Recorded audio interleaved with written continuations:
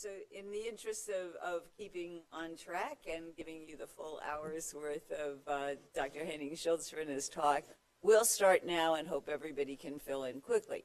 Okay, Henning Schulzrinne, who is, I will call the father of SIP, and who is a big advocate of all things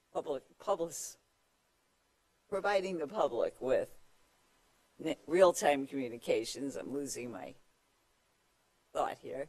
Is going to talk to us now about networking research, a reflection in the middle years. This was a very, very interesting paper, and we're looking forward to hearing from you. Thank you. So it's really great to be back. It's always one of my favorite times of the year to be talking to a group of people. Some of you I've seen for many years, and some of you it's always good to see new faces as well. So, do I need a microphone, or am I projecting?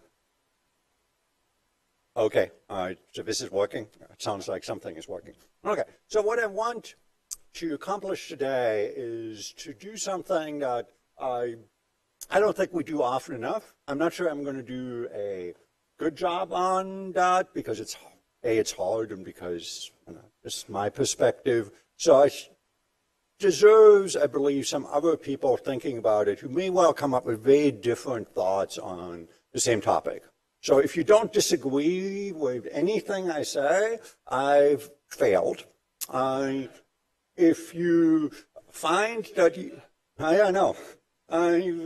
if you find that you would want to explore an area, both as a student maybe, or as a younger professional, or maybe even more so as a senior professional, I think it deserves that. And some of the discussion about technology that we had during the ethics panel is adjacent to what I'll be talking about, although I won't really talk much about that. So, as Carol was mentioning,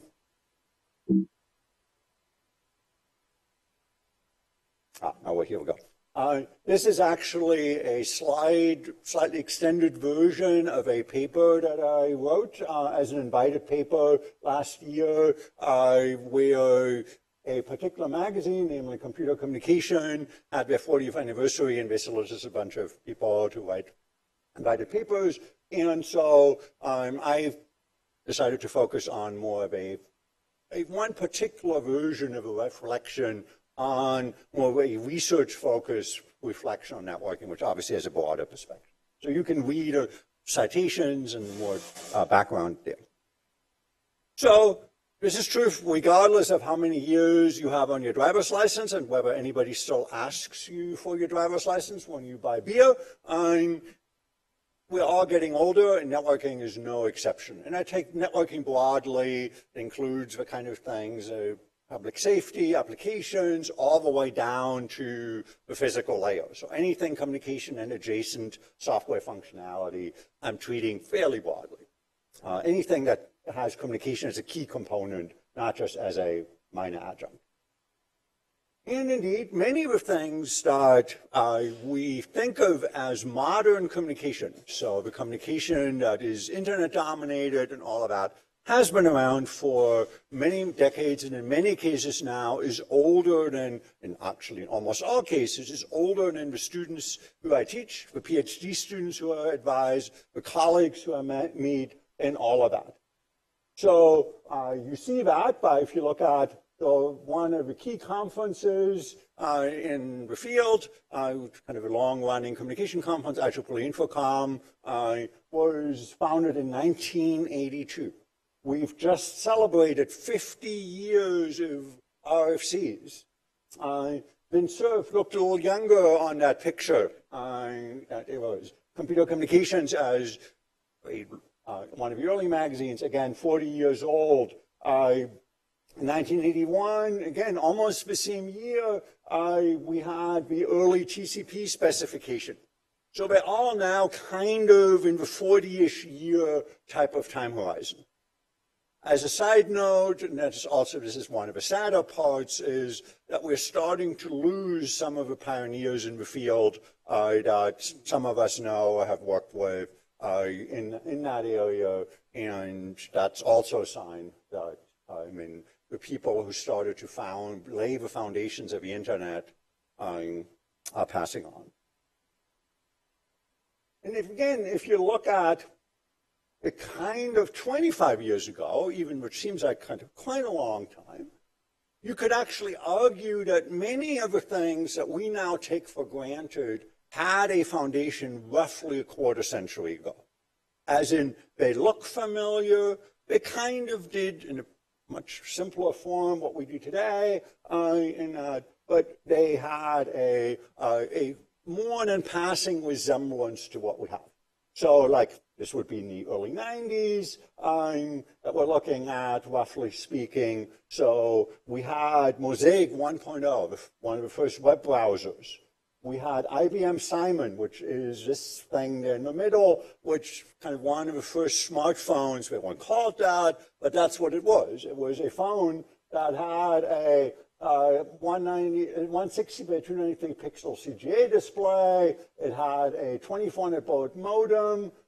We had the Newton that some of you might remember from Apple history. We had Wi-Fi, as was called WaveLAN at the time, as a predecessor version of that. In that era, we had webcams. This is one that I operated when I was in Berlin. In that, a few years later, and so on. And we had DOCSIS starting in 1995 as kind of consumer internet. So roughly 25 years ago, almost all the components that we now take as common consumer goods were suddenly emerged. But again, these are within a few years where we had this Cambrian evolution that people have claimed for that. So that's now a long time ago. Right? Again, this is probably older than most students that were not born then. And for the first few decades, we actually had a reasonable way, and this is my kind of bit on a slide version, that every decade, starting kind of in the early 1960s, where we had some of the theory work by Kleinrock and others on queuing theory and some of the early ideas of packet switching.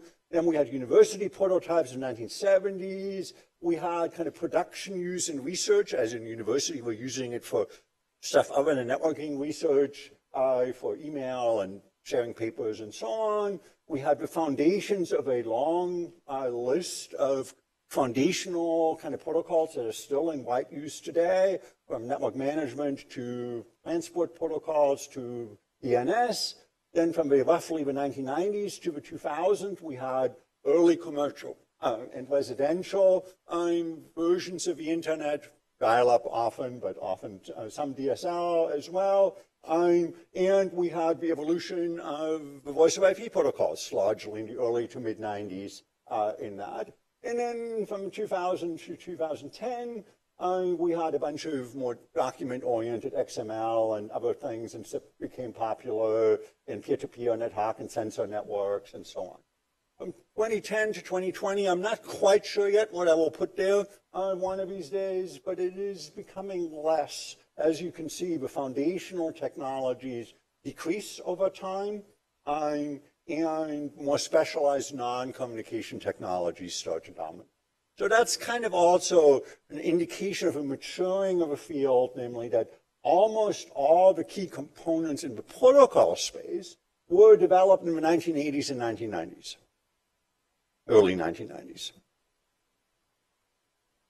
Another one, and this is based on another discussion that I did at a 5G presentation just weeks ago, was that we always talked about, because that's what we do, that's kind of one of the things that's ingrained in our kind of notion of what network progress is, that 5G, 4G, whatever, 10G for cable that they now have, is going to enable new applications. But new applications are extremely rare. They almost never happen. So, A, it is probably somewhat dishonest to say that there are going to be one, because the burden for that is extremely high. And B, that's okay. New applications don't emerge. They get better, that's fine. So video has been around in the internet space since at least 92, since anybody heard of the M-bone? See, a few people. So kind of multicast distribution of video of shuttle launches and stuff like that. Again, 92. And video obviously had been around much longer in terms of TV before that. Augmented reality goes back to the Mother World demo type of thing, on Ivan Sutherland and others in that. So you had some version of that in that. Virtual reality, 1979 is claimed. I have no idea whether that's true or not. This is just Wikipedia. IoT, the term has been used and reasonably well defined in 1985. I talked about that a few years ago here. Connected cars date back 20-some-ish years to the OnStar, General Motors diagnostic systems, which had some notions of connected cars, even in a very limited way. And games have had online versions since at least the 1980s. So all of these base applications, many of which get cited for 5G, for example, they've all existed in reasonably recognizable forms, as in not just this is some kaleidoscope thing that has moving pictures. This is electronic delivery of that content since the 1980s or early 90s in most cases. Right? Like this was just one example, but a topic that I work on currently. IoT as a commercial product, it wasn't called IoT, but it was smart home. Dates back to X10 devices since 1978. I remember having one, not quite as early, in my home to switch some lights on and off, and it did pretty much the same thing that smart controllers do today, just using very simple protocols. Again, much better now in some ways, although in some ways the old system was much more reliable and easier to set up. But the basic idea of smart home, for example, again, dating back now 40 years. So one of the realization is that we're not doing Star Trek here. We are civil engineers repaving roads. It's important. Star Trek only gets you so far, not nearly as far as a well-paved road, but it's just a lot more exciting to talk about the Star Trek version of your life. And what has happened? This is what I try to impress on students when they take a networking course, that there are really only 4 fundamental civilizational infrastructures around. Namely, I call them civilizational, and I'm sure it's not original, is if you're lacking any one of those 4, you're definitely feeling less civilized, as in life is just that much harder. You're transitioning from daily life to camping. So water, energy, transportation, and obviously communication. And we are just one, as networking folks, we are just one part of that. But all of these infrastructures are largely based on extremely high total investment. They don't get replaced all that often, if ever. They get refurbished, improved upon, kind of added on to whatever. They just don't get ripped out in that. And there are lots of interdependent components that have lots of societal implications, as in they implicate the public interest in very broad ways. So we should not be surprised that moving out of the experimental research phase, that we are now doing civil engineering research. And that's a good thing. So we can also look at this as kind of a we've done the end of communication. Namely, we had the telegraph, which had text only as kind of the first electronic means of communication. A telephone, voice, and some text by base modem type of things. And then the internet is anything digital that's information translatable into digital can be carried across that. So that means there isn't the obvious gap that was drove the earlier evolutions that will say the post-internet. And I think that talk generally has faded quite a bit, simply because it's not clear, while it was clear what happened in the first few steps, why you would want to do that, it's not clear why you would need anything beyond that, subject to, if you don't do teleportation or something that requires fundamental new things. Another realization is that fairly early on, within usually about 25 years, or sometimes a little less, a new invention takes a shape that is quite recognizable decades later. So this is the Model T car. Again, it's not something you would want to drive, except if you're into antique cars, but it is recognized, has all the major components of a car, and indeed it does drive on roads today. Or even more so, this is a 707, I believe, one of the first commercial jetliners. If you don't look too closely, you'll think this is something that could land at O'Hare, and it probably could. I mean, it would still function to do just that, and probably had a lot more space between your seats in 1958 than you do now. So the food was probably better too. So again, not that nothing has happened in aviation since 1958. That's silly to say. But the basic outline of what we expect of a modern air transportation system was very recognizable in 1958. And indeed, the other one is, and this is specific to kind of particularly integrated systems like the electric grid, transportation to some extent, and the internet, that interfaces once defined essentially don't change except with some really major disruptions. So the two-prong, or what became the three-prong outlet, was invented in the United States in 1915 and standardized roughly at that time. I'm pretty confident that unless we all switch to wireless charging at some point, that in 100 years later, certainly we serve as the dominant interface, and I wouldn't be surprised if 50 years from now, certainly, it still is the dominant interface, even though no good electrical power engineer would design a three-prong outlet like that today, for any number of safety reasons and so on. Indeed, what has changed is the inputs, the generation, and the outputs, namely the consumer side. This is a relatively famous paper. I don't know, does anybody teach that in a networking class? This is Steve Deering, who worked on multicast and IPv6, version 6, among other things, presented this in 2001, so almost 20 years ago, noting that the internet, and this is actually true for many other similar systems, has a narrow waist of a protocol, one where standardization converges, and below and above it diverges naturally. So that you have one interface, the IP layer, whether it's IP version 6 or 4, they're similar enough in performance and behavior that they're somewhat interchangeable, but that you have is convergence and divergence kind of as you go up for a natural reason I won't go into. Is actually an interesting discussion to have. And indeed, and this is going back to a topic that some people, and I don't know if it's originally created the term that he created, that Tom Wheeler, one of the previous chairman of the FCC that I worked under, has, I think, a book called The Victorian Internet. It's essentially the telegraph. So this is the number of messages sent on Western Union Telegraph Company for the United States. So the statistics that the National Bureau of Economic Research gives you between 1910 and 1870 and 1910. And you see exactly this extremely rapid growth.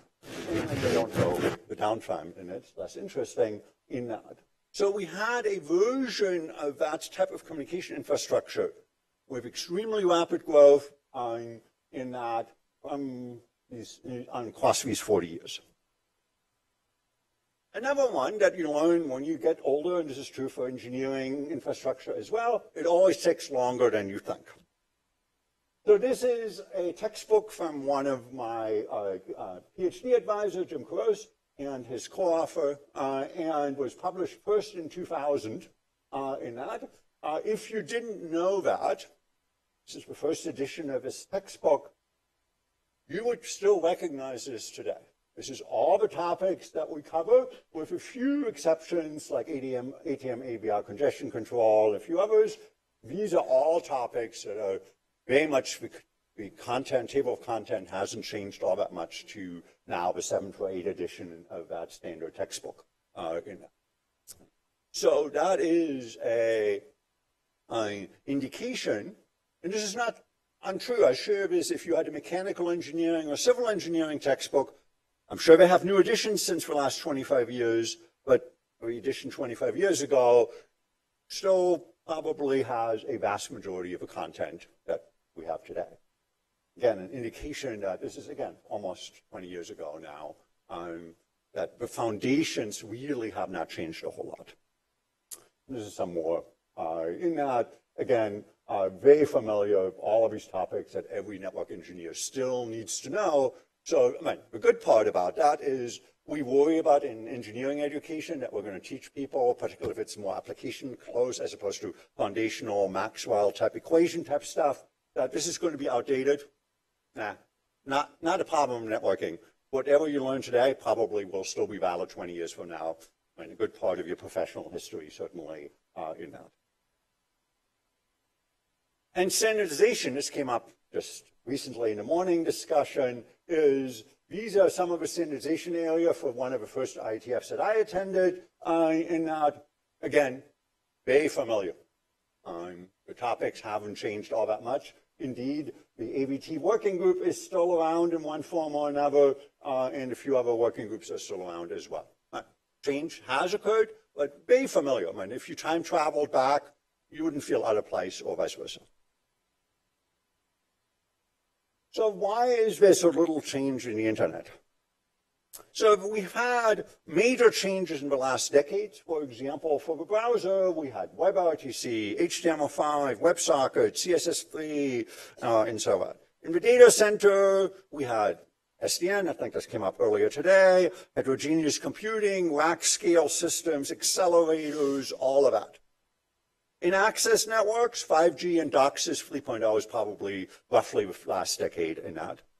In the internet, the only thing I could think of, and hopefully during the discussion phase, maybe somebody can add to that slide, is one major kind of infrastructural change is the Google-driven rethinking of transport known as QUIC, kind of a reorganizing of a transport layer in that. And one reason for that is, and it's not quite clear how that all relates, that we have in browser space, we essentially have three major players, Google, Mozilla Foundation, and Apple, no longer Microsoft. In the data center, we have a handful plus minus. In the access networks, we have a major wireless. But in the internet, we still have, broadly speaking, if you count all of those plus some, we have hundreds and thousands of participants. So it's a lot easier to get three browser vendors to do something than it is, or some major cable companies to do something, than it is to get hundreds of PSAPs, thousands of small enterprises, whatever, to do anything. Backward compatibility has turned out to be easy for web browsers. You can still watch that 1992 web page with no real breakage in that. Data centers are local. What one data center does doesn't really affect what anybody else does. For access networks, you can divide by frequency, so you can have some legacy DOCSIS if you really need to, or some CDMA versus 4G, 5G type of stuff. For the internet, the only thing we've managed is kind of a minimum feature set that everybody supports, TCP, HTTP, DNS, IPv4, and all of that, which largely then defines what the capabilities are. And the incentives are different too. The browsers, at least largely, were driven by competition between browser vendors that has probably diminished in that, but there's some clear advertising and other content issues that drive that. Data centers clearly have a revenue perspective. Spectral efficiency, both for cable and for wireless matters. I want to carry more bits over the same fiber or coax or air spectrum. And it has been somewhat more limited in the internet space. It's just not obvious that IPv6, for example, reduces your operational expenditures all that much relative to expensive spectrum or other things. Okay, so this is from a docs tool for some of you who know what that is. In networking, the developments that were said is really implementations of networks. So if you only one at the bottom, optical interconnects at the physical layer, a new one, this is not my slide. This is all implementations of networks, not actually new network functionality, new network protocols, new network algorithms in that. And indeed, if we look at generations of technology, even in the wireless world, which has seen relatively rapid changes, generations of wireless usually last about 20 years from beginning to end in that. So this is for 4G, 3G, and so on. And there's an old saying, the future has arrived, but it's just not evenly distributed. And this is one indication of that. I mean, how long? This is the IPv6 adoption for Google websites from April, so I need to update that. But it's slowly increasing, but it's roughly linear and still only at 24% for a major service provider who's been active in IPv6 for quite a while. It just is not equal, but we've worked on IPv6 since 1994. Right? And the standardization of the current IPv6 protocol was in 1998, which, in case you need the algorithmic assistance here, that's 20 plus years ago. So we've only reached 20+% in 20 years. And basically had nothing until roughly 10 years after the standardization was finished. Let me talk about a different topic. So the other one is that networks never die, they just slowly drop nodes. So we are still doing faxes, fewer and fewer, but they still exist in medical offices and others. In 2017, so 2 years ago, the FCC CISRIC, one of the advisory groups, had to deal with SS7 protocols. There's been a major security vulnerability for existing networks, and we still have the phone numbers and IPv4 addresses, and we'll probably still have them 20 years from now or 25 years from now. So again, the switch that's there, born in 1982, probably still does good service somewhere, and the phone companies don't seem to be in any hurry to retire them, at least some of them. So networks seem to have a really long lifetime, unlike many other things. I mean, who still runs a 1982 computer? Unless you're in a computing museum, you probably don't. Who runs a 1982 car? Again, unless you're in antiques, you don't. But we still run, a large part of the voice network still runs on, at least parts of it run on equipment which was at least designed in 1982, even if it wasn't physically built then. So we have kind of also what I call the inverse network effect. So the network effect, we all know, we probably learned about in networking class, that the value of a network goes up by some notion of, depending on whether you believe in Metcalfe's law or in Reed's law, or who knows by, that it goes up some semi-exponential or square type of thing by the number of nodes.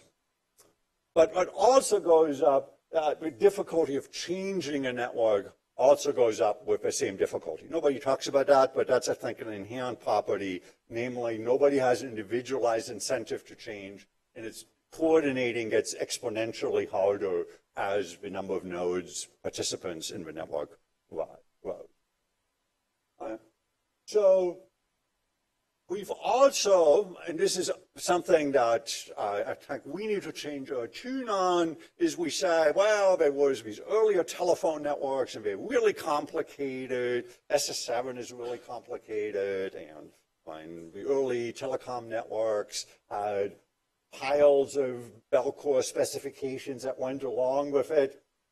Just look at the list of the domain name service RFCs, which there is one. Namely, there are 143 active RFCs on defining what is essentially a database lookup protocol which provides less functionality than SQL, which was also designed a few decades ago. So all of those, so when we talk about a protocol, this is true in spades for SEP2, then we're not really talking about one document. We're talking about dozens and hundreds of documents in that, and DNS is one good example, one reason why there's so few really complete DNS implementations at the server side.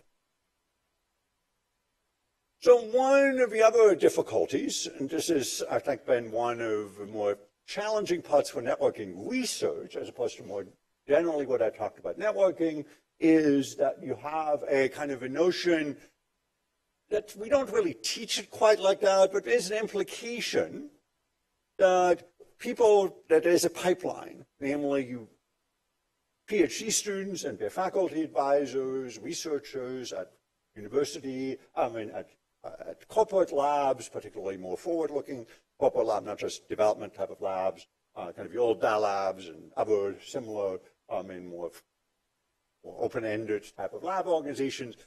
There's a notion you publish something interesting that will be picked up by other researchers, maybe improved upon, it will be picked up by some commercial organization, and within some reasonable number of years, it will turn into a product, a protocol, a feature, an algorithm in that. That model, this is not unreasonable in other disciplines. Most drug discoveries probably go that way for medical drugs. Many physics discoveries kind of sometimes go that way if you think of solar cells in certain sub-areas where there is indeed a not too uncommon path between kind of academic research and implementation. Networking, it's harder to see that. So the number of papers that you have as time goes to infinity, the impact goes to zero for each individual papers because the number of papers just keeps on increasing. Right? So in expectation, the impact of each paper is likely to be zero. And there's this, if you look again back on past 10, 20 years, how many networking conference papers actually, many are highly cited. They're good work, they're really interesting work, but in terms of actual implementation, very, very few of those out of the tens of thousands of papers that were published. We talk about impact factor by citations because if we were to measure impact factor by real world impact, most papers would be a rounding error on. And that's just the way it is. It's not a reflection on anybody's lack of imagination or skill or whatever. Networking is just inherently harder to do that kind of impact. So this is a quadrant. I don't know if some of you have seen that. It is a so-called Pasteur's quadrant, where we have kind of on the other one, on one axis, we have a request for fundamental understanding. So this is pure basic research. You don't care what it's used for. Like Niels Bohr, understand the atom, didn't care whether you could do anything with that. Good, bad, or indifferent. Then you had like Pasteur type of thing where you had fundamental research, but this was driven by a particular problem. They want to solve a problem. And then you have applied research where you don't really care why it works as long as it works. Edison didn't care about photon emissions, didn't care about thermodynamics, cared about light bulbs or sound reproduction in that. That's perfectly fine. And most networking research probably is in that lower corner.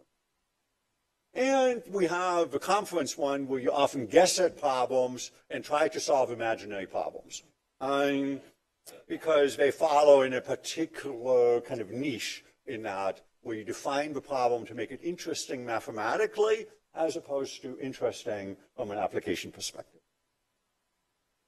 This is an old slide that I've used over the years, is that there's actually a number of things that have attracted a high amount of research attention. So quality of service still does, multicast, mobile IP, active networks, IPsec, security, IPv6, have attracted in the past, that's largely passed, in that almost all of them failed, and I don't have time to go through all of those, for a number of reasons which were somewhat predictable, as in the same failure mode appears repeatedly. So I'll just highlight one of them, or two of them, namely that the initial gain of many of these technologies is very limited, as in if I deploy it and nobody else, I get no gain, it's pain for me. This is the IPv6 problem and the quality of service problem to some extent. And that the existing solution is much simpler and solves 80% of a problem, and 20% can be solved by adding more capacity or some other relatively trivial, just throw money at it type of problem, or throw a next evolution of Ethernet speeds added in that. So like we have not learned quite as well as I think we should, as we propose new things, namely, what are common failure modes among these type of technologies? I think you can extend that to some more modern ones as well. So almost one other kind of, I think, observation over 40 years is we've had, and we continue to have to some extent, this has faded a bit, but latest one I'll get to, I think is still the judgment is to be rendered, but we've had a number of attempts to make the network layer smarter. We've tried to add multicast. We've tried to add quality of service. We've tried to add more security to that.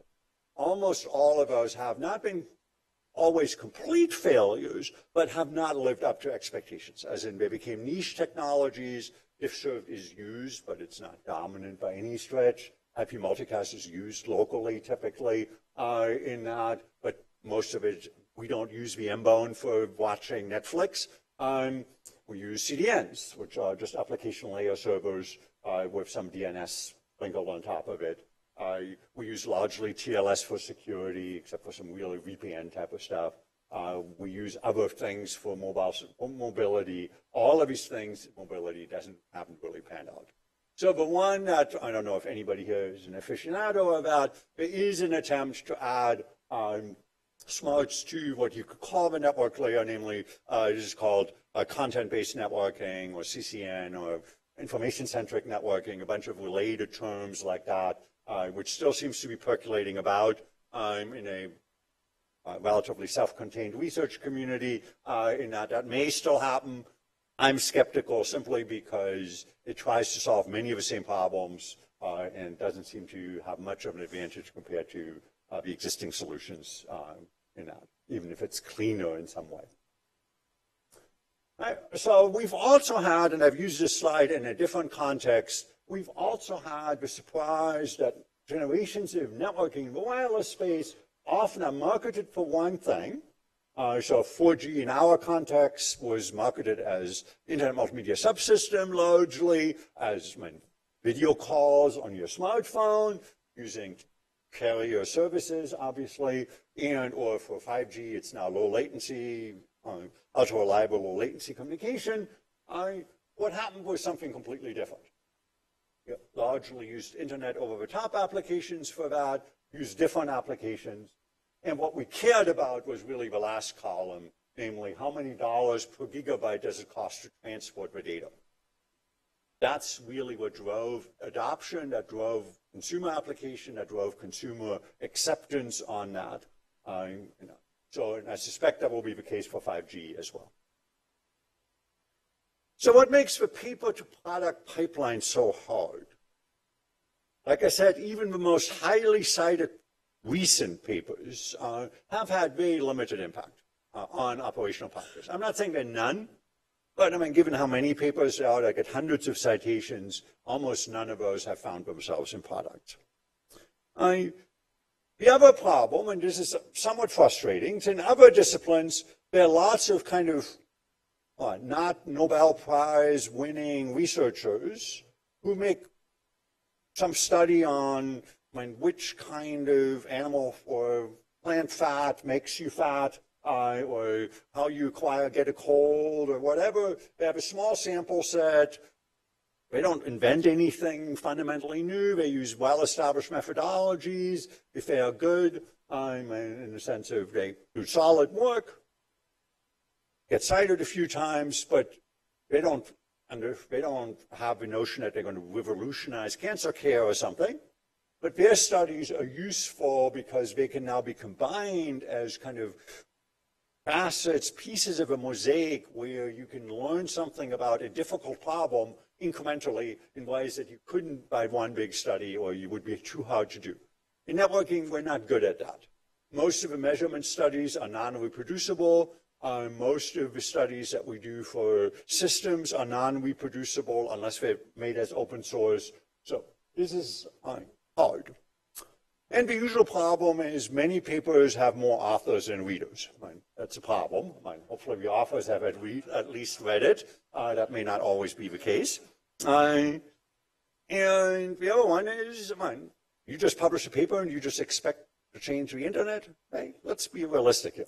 So, no, this is not going to happen. But that does mean that the value of networking research, I think, has to be understood clearly, because if you look at and this is a broader public policy issue, and this is starting to hit networking research as a side note, is a large part of why NSF in computer science gets treated very well by Congress for funding most of the years is they point to things like the internet as something, see what your research tax dollars at work can do.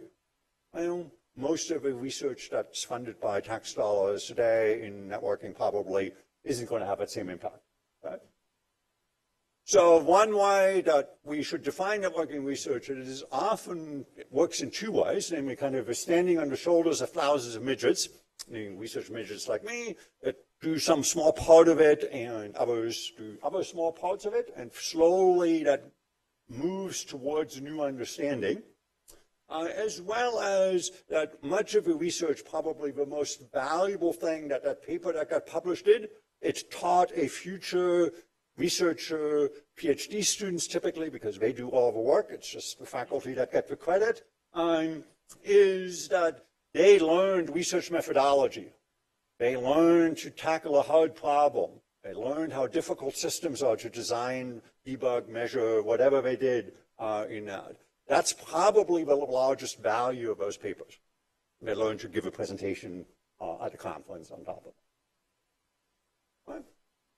And they're difficult because you have this problem that the transitions that are defined are fairly labor intensive. So if you're lucky, you're a researcher and you work at Google, so you have a more direct, or some other similarly influential company, so you have a more direct pipeline into product. That's a new version, existed in some version, used to be Cisco or not. You get it into the Linux kernel. TCP algorithms are a good example of that.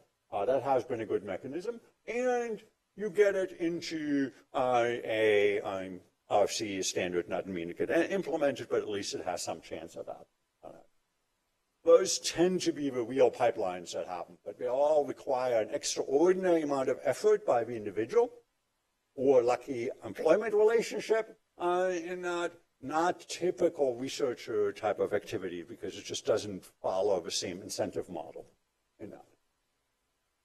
So there's an old joke called the streetlight joke, which gets told every once in a while.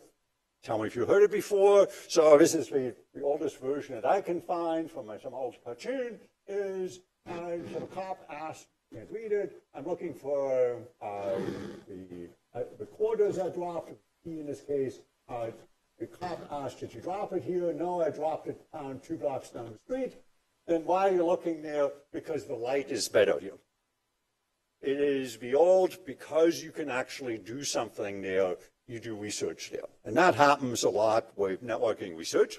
One classical example, and there's good reason for that. So you haven't seen it, this is the Orbit Rutgers Wi-Fi testbed, which is now a few years old in that, but it's a good illustration of that. So you had 500-ish Wi-Fi access points, could access those remotely. Very easy to use. Web interface could be used by graduate class in that. This is the kind of LTE EPC specification. On the other side, try reproducing that in a graduate research course. Good luck with that unless somebody did it for you. So not surprisingly, a lot more research on Wi-Fi, relatively speaking, until recently and until my kind of physical layer stuff on cellular networks and that. Just simply because it's a lot easier to buy a Wi-Fi access point, use it remotely, than build your own EPC. There's another problem. Funding agencies, I don't know, who does NSF, who submits NSF proposals? A few people. So one of the things that you know is there's 2 qualifications called intellectual merit and broader impact. So if you've ever been on a panel or whatever, and this is true for other funding agencies as well, your proposal can be as brilliant as when anybody can make it. If you don't show broader impact, the panel will reject it and should reject it. That's what they're told to in that.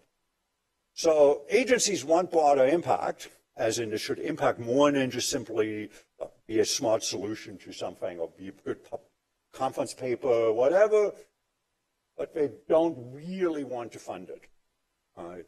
Broader impact has largely become, for those of us who know, that you fund human development, teaching, underserved groups, all of that, all very valuable, but is not encouraged by, if you take broader impact, of actually having the technology make an impact on the discipline or deployed practice. There's usually no money to actually do that. RFCs often don't count as publications. Contributing to standards takes an extraordinary amount of effort. And as Chris can attend to by his travel schedule, and when he has fortunately corporate funder, doesn't have to rely on NSF, but it's no way that I can get enough travel money and time to actually attend all the standards meetings. That would really be needed these days to push through a technology through the process. And that means that the standards contributions are largely, if you look at the contributions are largely corporate. There's very few universities on there. And the other problem is many researchers are defined by their methodology, not by the problem. So there's a common theme. So you have a few things that have existed in networking for many years. So pathfinding, congestion control, and you have some scarcity of some resource, manage that resource, computation, energy, bandwidth, some other type of human attention, who knows what, and you manage that resource in some way to allocate, create a better thing. So generally, and this is the classical one you've kind of seen in other areas, you have a time evolution of both the quantity of a resource, bandwidth in our case, and the population in food. You have, if those two curves intersect in a bad way, people starve. And so you have this Malthusian catastrophe where people will create faster than they can grow new food items, new food crops in that. And we've had versions of that with video and versus bandwidth, but we've not actually reached that, although almost all papers predict that exactly to happen. Namely, kind of a classical version is an application, VR, AR, video, whatever, will add that much bandwidth, so we're going to re-engineer the internet because we add quality of service or whatever to that. And the other one is that many people, and this is, again, nothing wrong with that because you need to specialize on something, tend to have a set of theory maths tools in their toolkit, and they keep looking for new applications of the same thing. It used to be queuing theory, then matrix methods became popular, and these days it's obviously machine learning. So you take a machine learning method, you find a problem along those, you do the intersection, and there's a paper. So just as an example, the term investigation of quality of service dates back to 1914. So this is as old as that, and it's probably not even the oldest paper, oldest one I could find easily in the IEEE one. And we've done tens of thousands of quality of service papers. Won't belabor that here. I'll make one major point. Telecommunication, even though they like to think of themselves as tech companies, telecoms are as much tech companies as WeWork is a tech company. Very much like to be one because the valuation goes along with it, but they're really more like airlines. So the analogies that I draw are, if you think of the airline business dominated largely at a commercial airline by two companies, Boeing and Airbus, the communication space these days dominated by three companies, or in the US, two, because you're not allowed to buy from one of them. And not so very small number of kind of whole infrastructure companies. Not that there are no other companies in either space. There's tons of suppliers, niche vendors for stuff that is not airframes, so on. But the dominant kind of companies in both cases are very small, number of small. We had the Internet Protocol, and like I said, the Boeing 737, as we've all found out because of a 737 MAX debacle, that was designed in 1967. The basic reason that we've had this problem because it was designed in 1967 for reasons that are no longer relevant, had to do with airports and their lack of ability to have taller stairs to the aircraft. And the Internet Protocol obviously is not quite as old, but not much younger.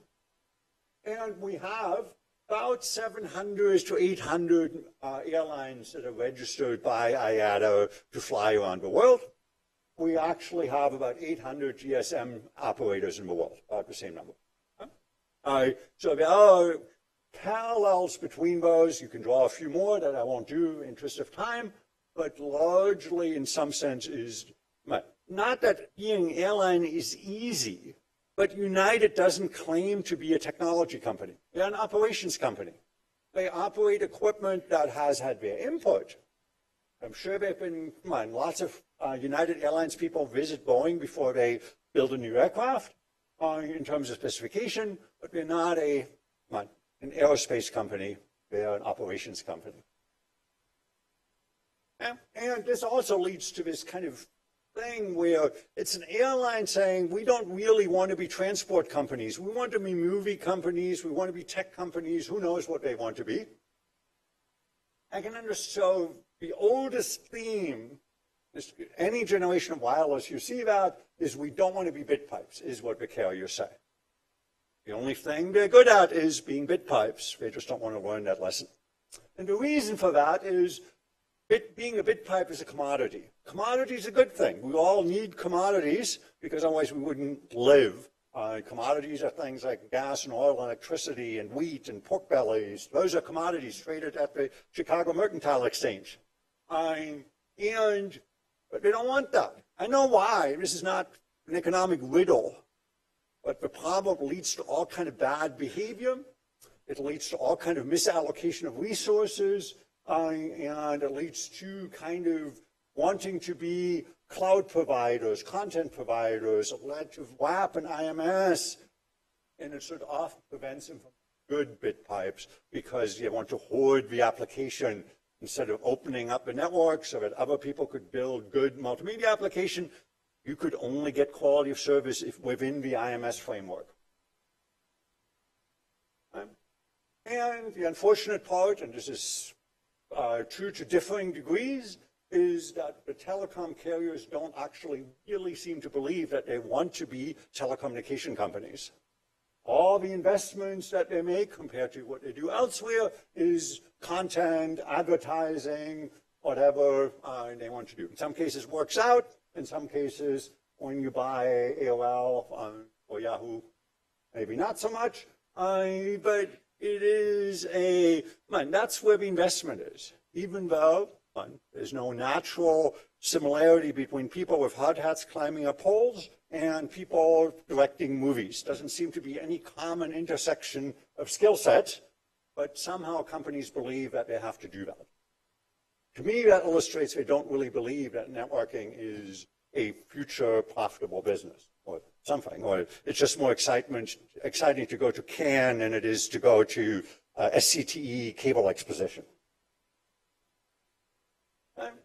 And the other one, I'm running out of time, so I'll keep it here, is generally one thing that we learned is bits and bytes are much cheaper than humans, and that, namely, we focus as a research community on optimizing bits and bytes, but what we have not optimized is really the human staff that drives a lot of that. So operations is usually about 85% of what carriers spend their money on. They only spend about 15% on investment. That changes over years, actually got lower now in many companies, is in the equipment part, namely what most of the networking research tries to optimize is 4%, 11%, again, this depends on the company, what you're doing, is construction, meaning laying fiber, people in yellow hard hats, okay, which we do very little optimizing. Right? Almost all of it, as I said, 85% is operations. Very little of networking research maximizes operation efficiency. That's starting to happen, but it's kind of niche-y still in the network management area as opposed to mainstream in that. So it's starting to happen, but the question is which one will be autonomous first, vehicles or networks? It's a question that I'm not quite prepared to answer. A few years ago, I would have said vehicles. That seems to be a little harder than other people anticipated, but we'll see on that. It shouldn't be that hard. Now this has a job. The ethics issues come back up, namely what people in Europe worry about, that lots of people work for telecom carriers, and if you automate your network, you don't really need that many people. Good jobs, reasonably well paid, interesting jobs in many cases. That's actually another aspect that we don't talk about that much as well. Let me skip that. And I'll say generally, we don't do a good job as a network research community to actually use dollars and cents or euros in our calculation, because often those don't really justify what we do. And the problem that many of these changes that would actually make things better require a different skill set, namely a lot more software programming skill set, developing things in-house as opposed to just buying stuff. And the carriers, generally speaking, I'm sure there are exceptions, have had a difficulty attracting top-tier talent at cost. Because if you want to be programming, where would you want to work? At a carrier updating SS7 equipment, or at Google, or at some whatever Bitcoin company, whatever the hot thing is of the day, and just hard to get good students interested in working for carriers, and there are other issues retaining people as well. Okay, and finally, we've had a set of fashions and movements that, generally speaking, we drive certain things that are good, sensor networks, machine learning, 5G, whatever it happens to be. We often overestimate, this is just some 5G related statements, because that's the hot topic in networking right now, from some US one. You can guess, I'll let you do the audience guess who the last speaker is. Anybody can guess? Okay, it's too easy. We also have a tendency that certain network technologies are really, really popular. And some of us who are older, we all believed that ATM was the future. We would all be running ATM networks. And now suddenly, I don't know what happened to this guy. Nobody mentions a polite company anymore. Textbooks don't mention history, barely mentions it. No, none of my students, PhD students, know about it, and even though I don't expect undergraduates to know it. And we really have had very little reflection, I'm just picking one example, as to why that happened. And it's a Monopoly game. Let me just skip that.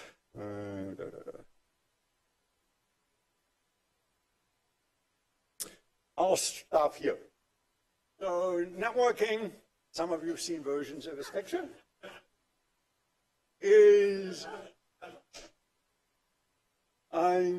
has a bit of an issue that we have to deal with. And now, the bad guy in the picture, obviously in the middle, that's the easy part. And let me just close here. Let me just talk I'll make one final point, because it goes to the connection to the ethics issues that we talked about, is in the first 40 years roughly of networking, if there was one constant that everybody, whether you believed in DQDB, one technology nobody knows about anymore, and ATM or Ethernet or IP or whatever, IPv6 or whatever it is, more connectivity is a good thing. That's no longer quite as clear. This is the secret inspiration for the internet is a way to reach a broader audience with my scribblings in that. And I'll take another recent example is that, again, to look at kind of the public perception is the Declaration of Independence of Cyberspace, as an independent one, the Death of Distance, which was a kind of famous, relatively speaking, book and cover of The Economist, moving towards somewhat more skeptical view of that, or things like 8chan, where one has a hard time arguing more 8chan would be a good thing. Yet now we're moving from a point where we used to take all the credit for technology, we are at least outside of 5G, we have to also accept maybe some of the blame that some of these technologies are indeed inherently abusable in that. And we see that happening, that restricting connectivity is becoming a theme. So after some really tragic incidents where people literally got killed because of mobs, and elections got thrown, Philippines and other places that are closer by. WhatsApp, for example, restricts application layer connectivity, kind of a TTL for content in that, simply because otherwise the network is just too good at connecting and delivering information that is generally considered harmful. So we're not done yet. Unfortunately, or otherwise, the internet has become like electricity, as in you generally notice it when it's not around, or the metro or in DC or whatever your local transit system is. It appears in the newspaper when it doesn't work. So largely you don't get the credit, you only get the blame, as in the operation side. We'll probably see somewhat limited operation. I mean, I think the notion 5G has to do so much about applications, because simply telling people that it's now going to be whatever, 1 gigabit of speed versus 100 megabits, just the excitement factor isn't doing it. I know cable is now trying, they are not good enough for 5G. They now have 10G, which actually means 10 gigabits. I'll see how that works. Do we finally get to self-managing networks? I think that's actually, despite some of the hesitation I have because of the people affected by that, is network diagnostic is really still pretty primitive. I just, because I literally crashed my cell phone, I had to get a new track phone. I spent an hour last night with a tech support trying to figure out why SMS and data doesn't work. It involved a lot of rebooting and me looking at random screens. They still haven't figured it out. We should be able to do better than that 40 years in. This is just, we can diagnose cause better than we can do networks. And it is also the increasing complexity of system makes it ever harder for researchers to have impact, simply because reproducing and even understanding those systems is just really hard. You would have to spend a whole PhD just to understand 5G and all its components. Right? Just hundreds of pages of really intricate stuff in that. We don't know if we're going to see more upper layer services. We had peer-to-peer storage, now called blockchain. Wherever does that go? That seems to have faded a bit. And we probably are ripe for some rethinking of the whole data privacy debate. I'm not going to talk about that here. That deserves a much larger discussion, namely, how do we get to a notion that is beyond just cybersecurity notions and others. And we'll largely see networks as enablers for things, not as an object of study in and of itself. That's just going to be what, until there's some major quantum type networking, maybe that will change things. But generally, I think that's what people will see it as. They'll see it as a tool, not particularly interesting in and of itself. So we'll have an amplification effect, as in networks can amplify the good and the bad, but we will have limited influence on their use. That's a pretty scary proposition. We're helping to create, maintain, run, operate extremely powerful tools. We have almost no control as to what they're used for, and we have been collectively, as a networking research community, really slow in anticipating some of the not so great uses for that, and we've been probably defending some of those things much longer than we should have, just natural human tendency. And with that, I'll leave you for lunch or any questions that Carol still allows. Thank you so much.